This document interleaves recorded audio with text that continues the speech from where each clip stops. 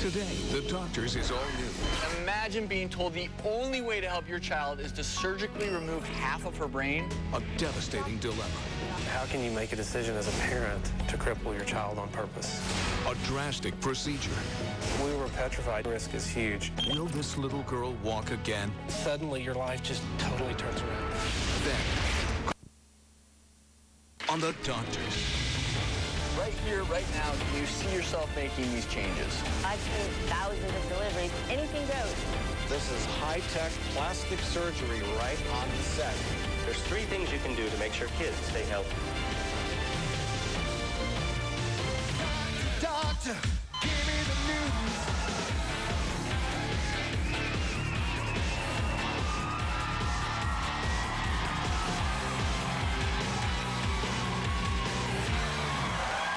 Hello and welcome to The Doctors. We have a thought-provoking show for you today. What would you do if your child was suffering from a devastating condition and the only hope for recovery was an extremely risky surgery? Well, we're talking with one mom and dad who actually had to make the agonizing decision to remove half of their child's brain to keep her alive. And later, a woman who endured years of physical abuse now endures years of chronic pain as a result of that abuse. She has searched for relief, for answers, and needs a second opinion. But today, she'll get more than that. So let's bring out our doctors, Dr. Orden, Dr. Sears, and Dr. Masterson. All right, you too.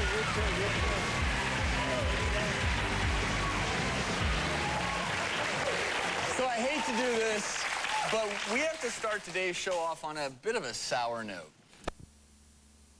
If you're an adult and you're starting to experience headaches for the first time, go see your doctor. It could be something much more serious than just a headache. Coming up, their once healthy little girl came down with a devastating condition that was causing her hundreds of seizures a day, and they didn't know what was going on. So Christy and Chris, the parents, had to act fast. No one could have prepared them for what they would have to face.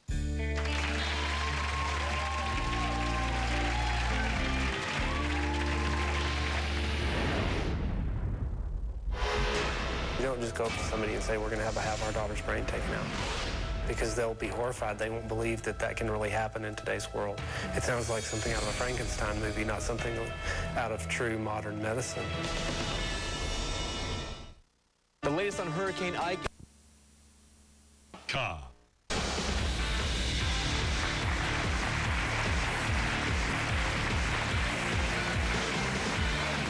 As an ER doc, I know one of the hardest things about being a parent is seeing your child in extreme pain. But imagine being told the only way to help your child is to surgically remove half of her brain. This was the harsh reality that Chris and Christy had to face. Jessie, can you see me? Jessie, can you see me? It's okay, sweetheart. Everything is going to be okay. It's okay, baby's good too. The seizure started at 5:55 a.m.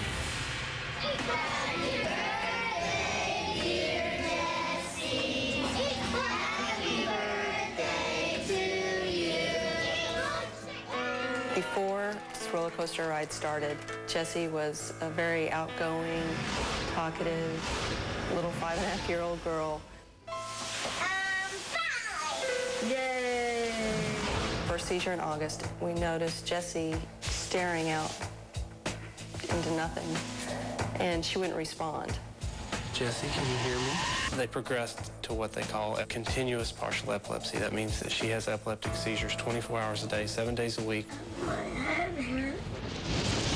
On February 20th, they told us it's confirmed that your daughter has Rasmussen's encephalitis. Her first meeting with Dr. Carson, she stood right in front of him and looked at him and said, "Are you going to take out half my brain?"